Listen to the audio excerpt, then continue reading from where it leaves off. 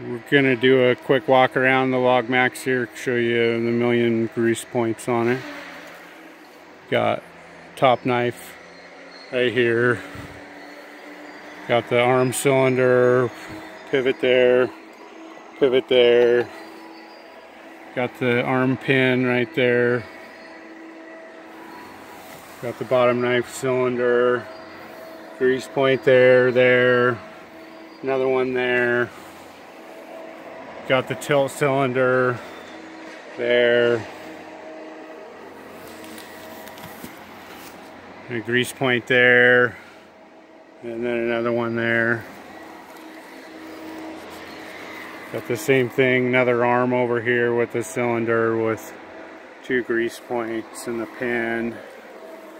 And then you got knife zerks here. There's the grease zerk for the arm cylinder. And then you got grease zerks in this little hole here for the cylinders that run the main knives. And then there's another one right behind this pin back up in here that you gotta grease. There's zerks on the cylinder eyes for the top saw bar and the buzz saw bar down there. There's grease zerks factory on both sides of this measuring wheel on the pin. Mine has since been line board and bearings installed, so doesn't require grease anymore. Those bushings have to be replaced every 1,000 hours. They wear out pretty fast. The measuring wheel lasts, oh, I don't know, maybe 2,000 hours or something, but you gotta calibrate it because it loses diameter. This thing comes out and rides on the tree, and it's what measures your length. There's an accumulator on it, so it holds hydraulic pressure.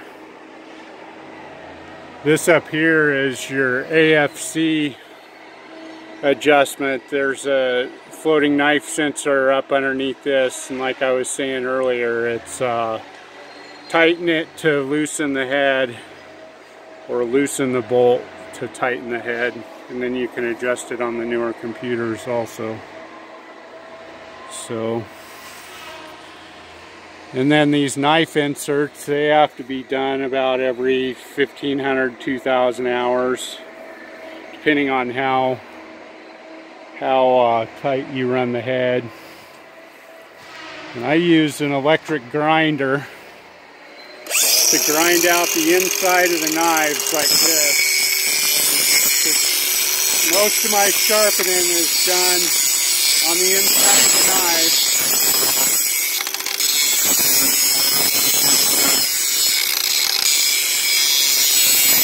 And then I'll just touch up the outsides to get them real sharp, and I do that on all the knives. That top knife there, floating knife, and these upper grab arms and the lower knife. So maybe that'll help some greenhorn out. Anyway, you guys have a good day. A few moments later. Couple more grease points I missed telling you guys about. There's zerks right there in that little hole there for the cylinders for the knife on both sides. The knives need to be open to grease them. There's also zerks on that dog bone and a zerk on the other side of this dog bone. Got 2 zerks on your rotator, one down there, one over here. Got a couple zerks on this little swivel for your felling length. Got 3 zerks for your jib boom there.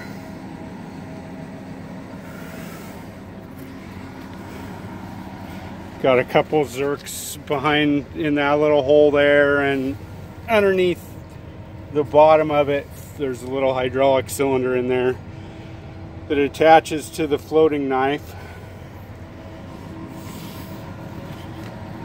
The access hole for this cylinder right here for the top of it is right here in the buzzsaw shroud, and then you got to go through it. There's another hole right there, and then of course you got your Rotex bearing there and the bottom of your main boom cylinders. There's also an access plate back up in kind of behind this left-hand cylinder that you unbolt, and it greases the Rotex gears. This just does the bearing here on the outside. So you got to actually pull a plate or drill that plate and put a zerk on it to grease the Rotex gears.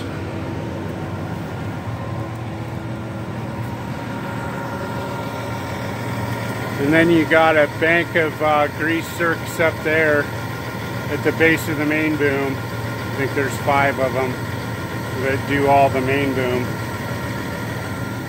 So yeah, no problem. You just grease them 35 zerks every day and you ain't gonna be squeaking.